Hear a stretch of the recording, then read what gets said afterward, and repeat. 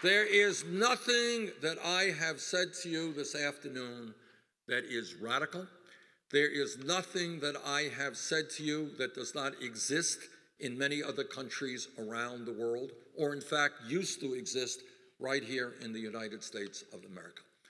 What our job is as a people is to tell the establishment, the big money interests, the wealthy campaign contributors, the Congress, is the status quo is not working for working Americans, and we demand change.